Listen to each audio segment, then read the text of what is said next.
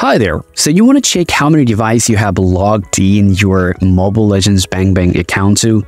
Well, don't worry, today I'll show you how you can check who is using your Mobile Legends Bang Bang account. So let's get started. Now to find this out, first of all, you have to open up your Mobile Legends app on your iPhone. Once you come to the lobby, just tap on Profile and then go to the Account tab. And now tap on the Account Center option at the right corner. Here, you'll get a device management option. Tap on it. After that, you can see all of the device names that you have been logged into. Since I'm using one, you'll be able to see one device is showing right here.